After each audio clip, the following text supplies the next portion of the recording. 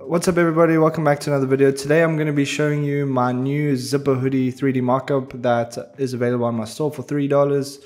If you're wanting to add your own branding to this, make sure to follow along and check it out. I'll also be dropping a video on how to create this in Clo 3D, so make sure to drop a sub and join the Discord to be notified when those videos come out. So the first thing you want to do is download this product off my site. It comes with your Marvelous file, Blender file, texture file, Photoshop file, and then obviously your Alembic animation file. Once you have downloaded that, you want to download Blender. Then you're going to need Photoshop or Photopea. I'll be dropping the links in the description. Photopea is similar to Photoshop, it's just a free version and it's available online.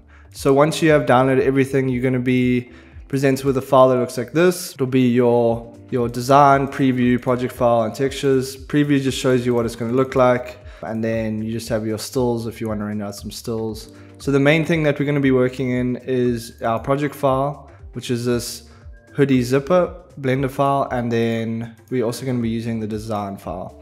So let's open up the Blender file. We can just double click that and open it up. Once that's open up, you'll be presented with a file that looks like this in Blender. And the first thing we're going to do is change the colors. Maybe you want a different design, maybe you want a different color.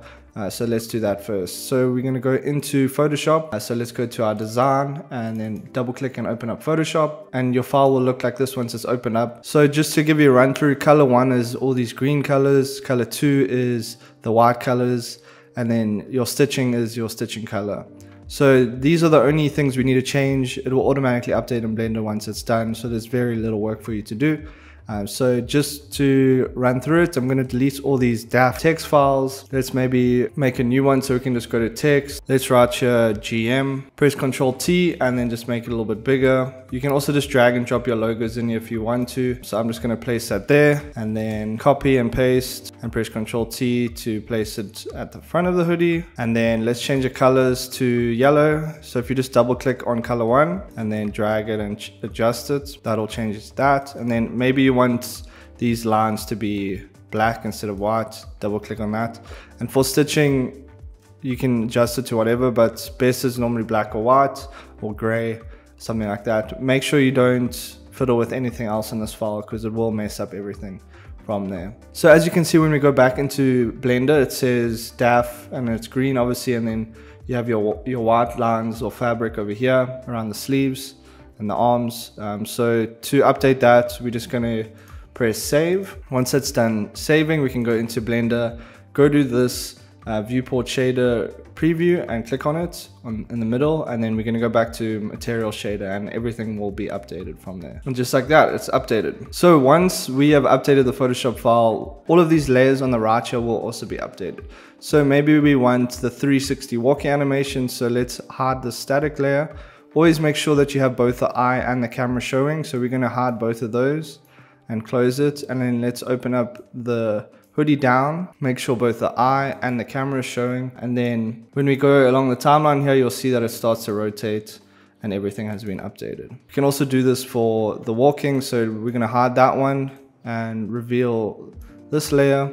And now we'll have the walking animation. So all your textures are already set up. So if we zoom in here, we'll see that there are textures applied to the hoodie already. So you don't have to do anything like that. Obviously, if you want to add your own textures, make sure to check my VMod tutorial. They have the best textures. If you want to change the background, you can just click on this layer over here and then go to materials, and you'll see that there's a background material. We can bring this up over here and we can just change this to whatever color. So maybe we want it to be black. Now it isn't completely black. These lights are still affecting, so we can click on the wall and press G followed by Y and just bring it back like that, and press S to scale, and then just like that we have a darker background. So once we are happy with all of that, we can do our render now. So to do your render, we can go to your renderer on the right here. Make sure, depending on your PC, that you set it to around 128 to 1000.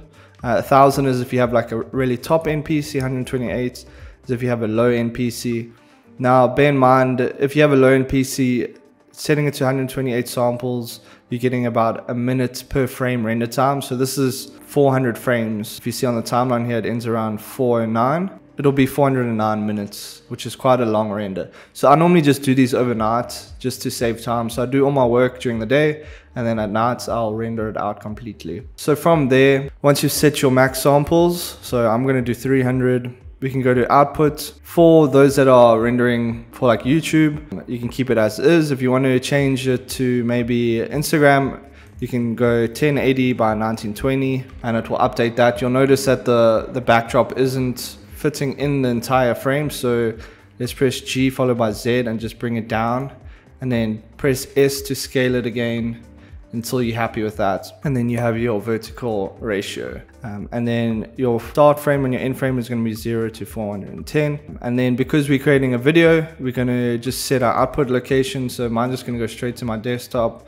Call it what you want, press accept, and then make sure FFmpeg video is on. And then by encoding, you'll see this little preset thing. Make sure you set it to H.264 in MP4. Once that is done, your render is ready to go. You can press render and hit render animation. It will now open up another tab and it will start rendering frame by frame. So as you can see on the top left, my last frame was 11 seconds and my current frame is around 10 seconds. So it will give you an estimate time for your entire render. Once it's complete, your render should look something like this. If you guys did enjoy this video, please make sure to drop a like, comment, and sub, and make sure to drop in the comments any suggestions for products that you want created. I'm always looking to create new products to add to my store. There's a bunch if you want to check it out. And obviously for 2024, I'm really pushing my channel hard. So I'd really appreciate the support, and I'll see you guys in the next video. Peace.